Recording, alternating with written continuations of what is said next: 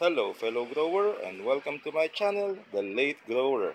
Now, what you're seeing right now are my cuttings coming from a poinsettia plant. Okay, you see, before I tried rooting poinsettia tips. I've watched several videos in YouTube, and I saw that they are rooting the tips of a poinsettia plant, and somehow they're able to route. But in my case, I tried doing that, but I was not successful.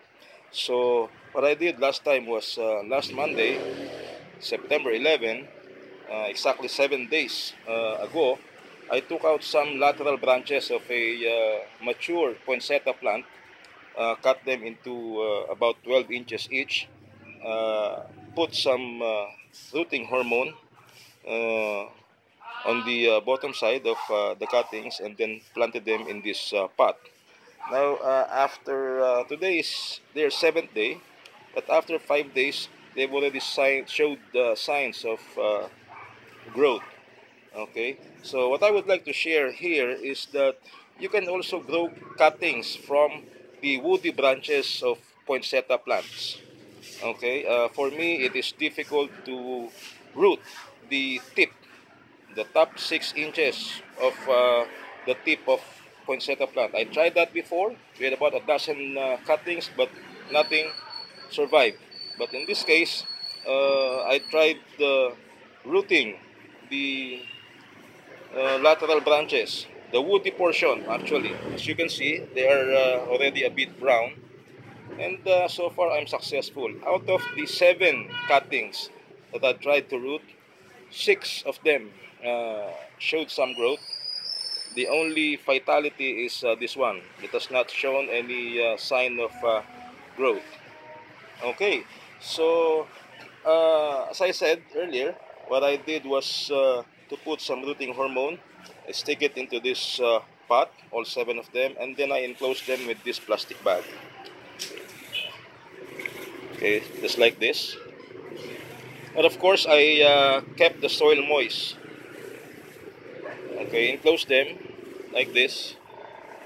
And right now, since they have already shown some growth, I'm opening this plastic bag every day for a few minutes just to sort of acclimatize them.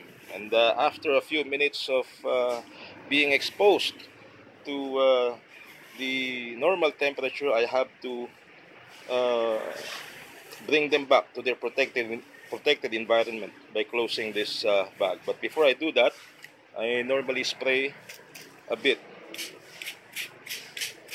just to keep them moist inside the bag.